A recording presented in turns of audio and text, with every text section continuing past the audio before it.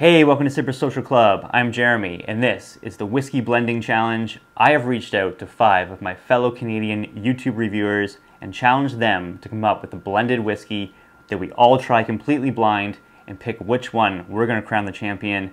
Includes myself, Rob from Whiskey in the Six, Swami from Malta de Montreal, Trenny and C from Trenny and C, Mark from Whiskey Whistle, and Vito from Cask Strength.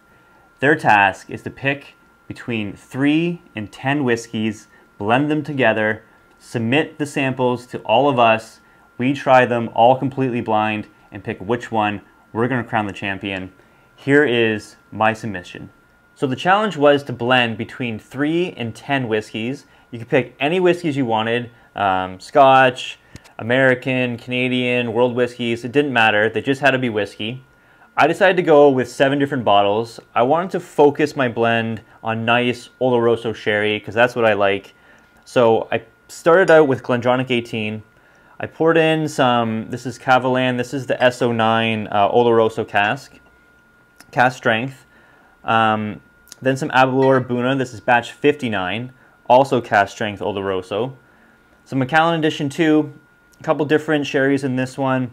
So that was kind of the main focus of my blend. I wanted some nice heavy sherry notes, some nice cask strength stuff, some varying ages, you know, younger stuff over here, older 18-year-old. This is, I think, a 9-year-old, which for Taiwanese whiskey is very, very old.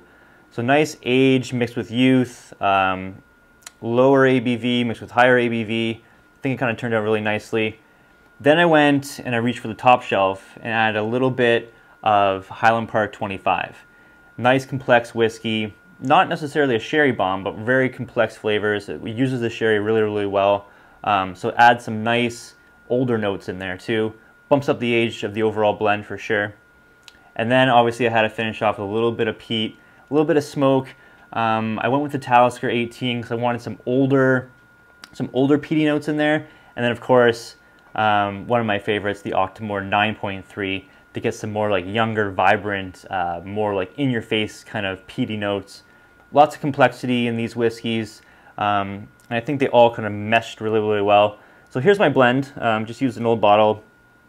Here it is. Here it is in my glass. I'll just go through a quick little tasting note, just to give you an idea of what I'm getting off of it. So on the nose right away, you're getting sherry. You're getting like heavy, heavy sherry. Really nice like wood notes to this as well. You get jams and fruits, berries, a little bit of like mustiness there. You get that musty kind of sherry. Really nice. And then on the palate,